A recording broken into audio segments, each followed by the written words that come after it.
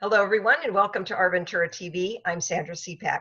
On today's show, we are welcoming Tony Briggs. He is the CEO of the American Red Cross of Central California, and of course, here in Ventura County. Welcome to the show, Tony. Thank you so much for joining us. Thank you so much for having me, Sandra. Wonderful.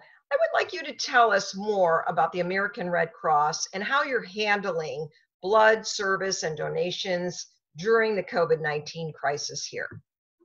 Sure.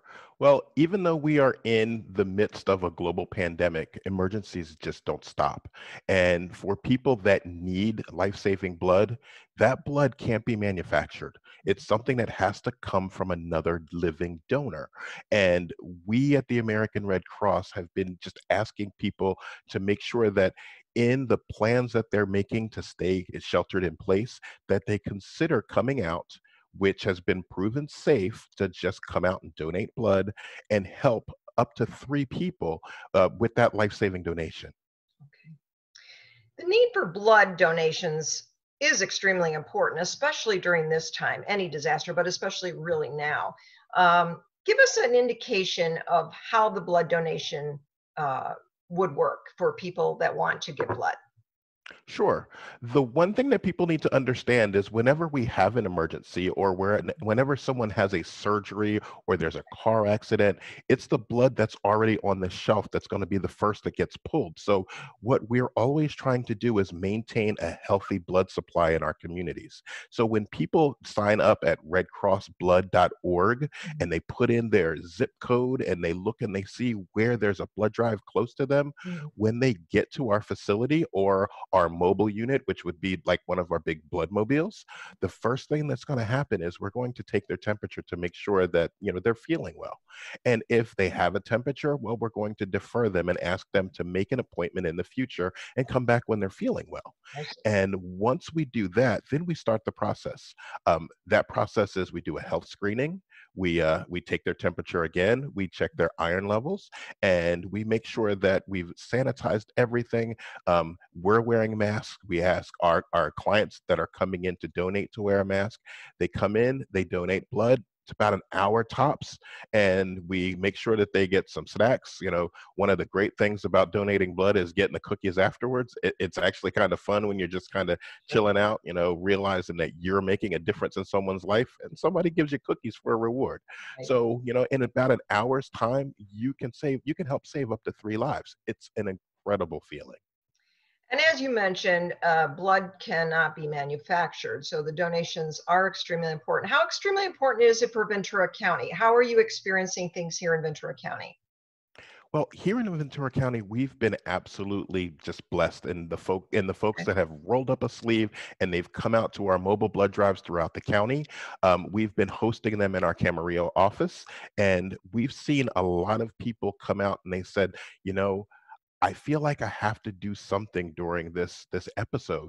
And this is the one thing that I can do. It's something that I have control over because a lot of people feel like in this pandemic, they don't have any control. And donating blood is something that's really easy and they can do it. Right, right. Now you mentioned blood having a shelf life. How long is that, and what is that all about? So it's usually about 56 days. Okay. So in that period, we're trying to make sure that when a hospital calls and they say that they need this type, that we're getting it to them. Now, what we're also looking to do is we're also trying to make sure that we have plasma available for people who need it.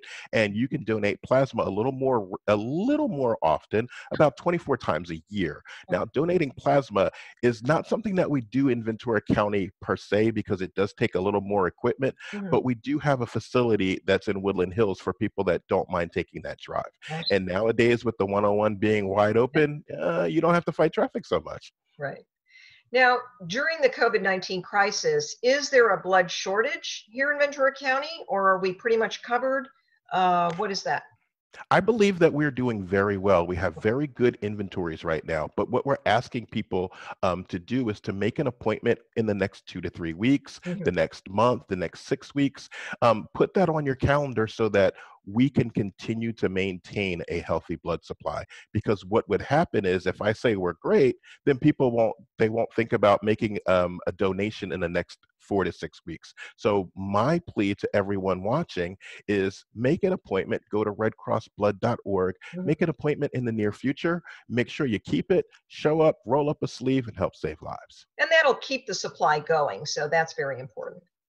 Definitely. We want to make sure that we don't get to a point where we're not being able to help people who have surgery who's planned, or cancer patients, or people who have accidents. If you're in a car accident, you can require up to 100 units of blood, and that's a lot. And we It want to is make sure that we're there, that the blood is there and it's ready to go when it's needed. very good. I would like to point out that volunteers are an extremely important part of what you do, and volunteers really make the American Red Cross what it is. So I'd like Well, you to focus on that a little bit and tell us about the volunteer process, and if someone is interested in volunteering, how that works, especially now during COVID-19. Well, we're doing a lot of our volunteer work virtually. There's a lot of things that we can do using the technology that we're using right now to do this interview. So, if anyone is interested in becoming a Red Cross volunteer, the process couldn't be simpler. You Mm, go to redcross.org mm, slash volunteer okay. and you can get started there. We'll reach out to you. We'll do a quick background check. We'll show you everything that's available and we'll ask you what your interests are. You'll actually be talking to a live person that will help you figure out exactly where you might fit. And if what we come up with is great, you'll stay in that role. If you find out, well, maybe I want to try something else, we're super flexible. Believe it or not, more than 90% of the work that Red Cross does is done by volunteers. So we need volunteers. And with fire season approaching, we want to make sure that we have people who are trained to help us open up shelters and run those shelters. We want to make sure that we have people that can help us in our warehouse with logistics. There's a lot of different roles that we have, and we would love to have people go to redcross.org/volunteer to get started. So even now during the pandemic, as you mentioned, there are chances to volunteer. There are opportunities. There are, and we've been helping other nonprofits during this time, and our volunteers have just been absolutely wonderful.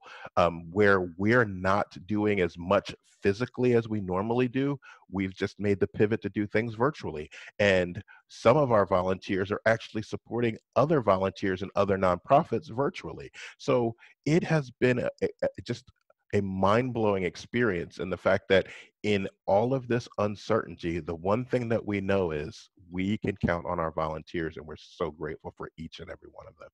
That's great to hear. If you can, please share the website with us one more time. I don't, if Sure, you of feel that course. there are an opportunity to share that, to give people an opportunity to learn more about what you do, and also for volunteers. Sure. The best way to learn about what the Red Cross does is go to redcross.org. Now, that website will show you everything that we're doing here in Ventura County.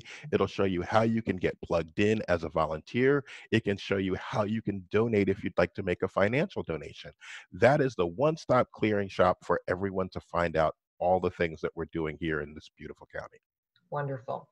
That's very good to hear. I'm so pleased that uh, things are working out for the American Red Cross, helping so many people and doing the work that you do. Thank you so very much, Tony Briggs, for joining us today on Our Ventura TV.